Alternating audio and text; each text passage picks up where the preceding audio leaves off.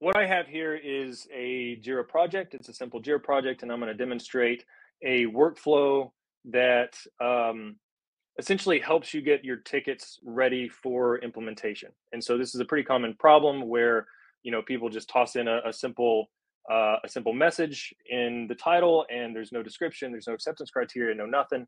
And then by the time it gets to need to be implemented, it's very confusing. You have to go follow up with people and stuff like that. And so this is an automation. It's an intelligent automation that gets your ticket ready for to do by making sure that you have acceptance criteria and a purpose for the ticket and things like that. I'm not going to go through the full flow, but I'm just going to show you a couple of things so that you can see how it works. So I'll create a new ticket here, and I'll say this is a workflow, and the workflow is to take a transcript and convert it into an action steps document. Okay, so I'll create that. And so this is a ticket that I've created in the backlog. We have a next stage that is for refinement. And then the final stage in this demo is for to do. We want the ticket to be ready. You'll see a little label popped up here that said BitBot processing. BitBot is our internal automation system for Bitovi. And so if I come here and just open up this actual ticket, at some point very soon, we're going to get, let's see, I think BitBot's still processing here. So BitBot's processing, we'll get a response here. So what BitBot actually does is if you just create a ticket, and you've got some description in there, it's going to give you something helpful in here. You should probably assign a team member, define acceptance criteria. I can even say in here, I can chat with the automation. So in the to-do phase, it is basically a helper. It's hooked up to an agent that can go research the web. It can go research your internal documents and pull things back. And I might say something like, please suggest a workflow in our automation tool N8N that would accomplish this workflow. I got to fix this here because audio. All right, so I'm going to kick this off again, and then as you'll probably expect, you'll get a response in here that says, like, here, maybe think about doing the workflow in these stages or whatever. And so this is a way to just iterate and brainstorm. And then once it's ready, in this phase, once you've got all the details that you want in the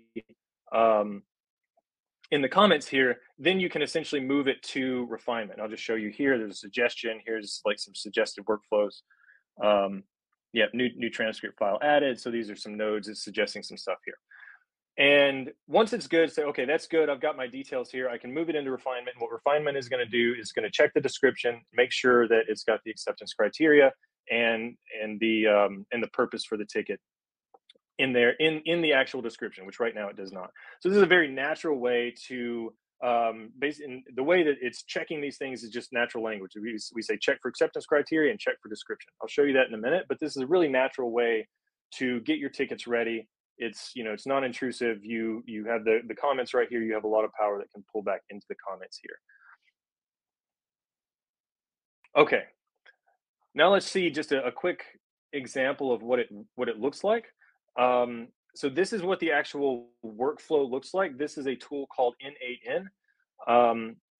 I love this tool, and what you see in this list here is a set of executions. So whenever something happens in Jira, we have a webhook set up that sends the information over to N8N, which is our intelligent automation system that you can do a lot with.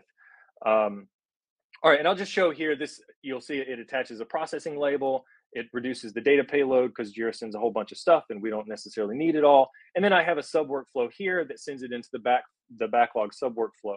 And I'm not going to go any more in depth other than to show what an actual agent looks like. So I would just, and this will be relevant in a minute, this is an intelligent automation, right? So this is more of a traditional automation, but this is not an agent right here. This is not an agent. This sub workflow, however, does have an agent. So whenever it's in the to-do phase, it's going to come to this agent, and it's going to be a very helpful agent that, your BitBot, a proactive Jira project management assistant. So this is the prompt for this actual agent that has these tools set up here. So it can search Google, it can actually visit pages and get the contents from pages. It can go get ticket details. It can do a Confluence search and Confluence read pages.